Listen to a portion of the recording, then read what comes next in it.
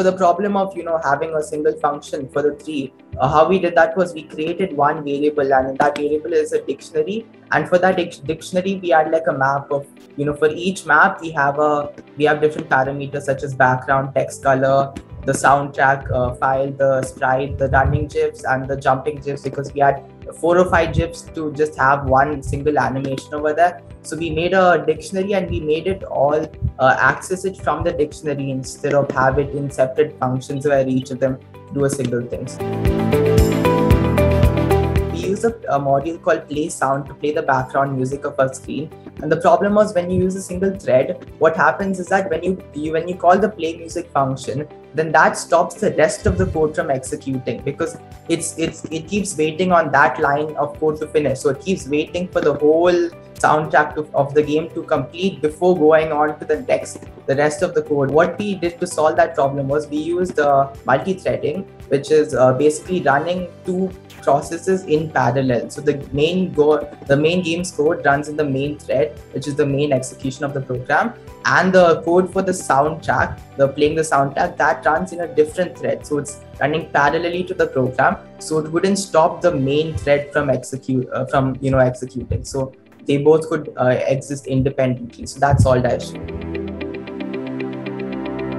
Did it being in the format of a competition affect you? How did that affect your learning? So basically, sir, before coming to this Python learning, I never had an idea of basically going into Python. I just wanted to settle with my VBA ideas with the syntax I already knew.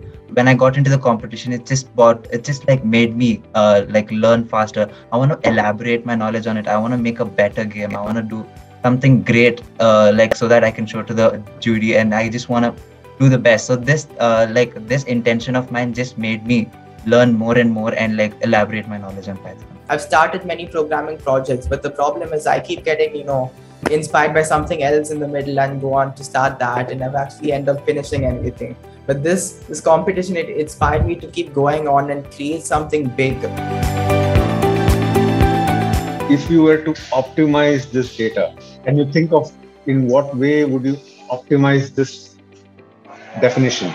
This whole notion of dynamically generating the board is a very interesting option and a little bit challenging, because the snake is actually a spline, right? You'll have to generate a snake, right? So, and you'll have to think about a way to do that, which is pretty interesting. You won't have to change your code too much. It's just that the code to generate the board might be a bit more interesting.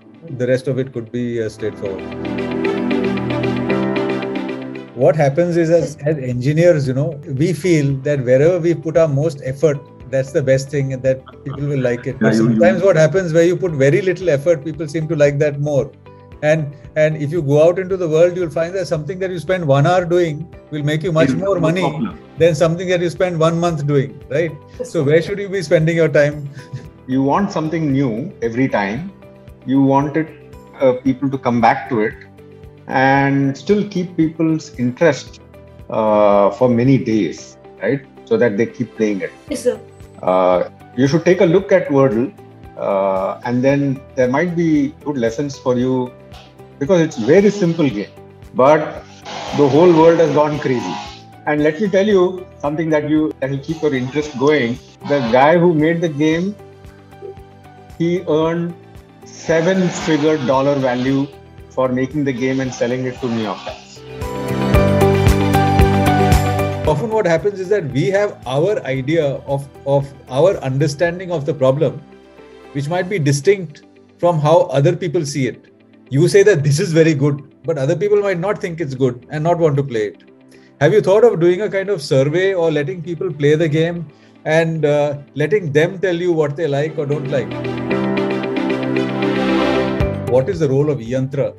And I feel the role of eYantra is to fill in the gaps, right? We have our established education systems which have their good points and their limitations, but there are lots of issues with it. And the way eYantra can work is by filling in the cracks, the interstices between the various things, making things multidisciplinary, showing that the existing education system could just be the resource from which we could start tinkering using technology and by using these kind of skills that the kids have developed.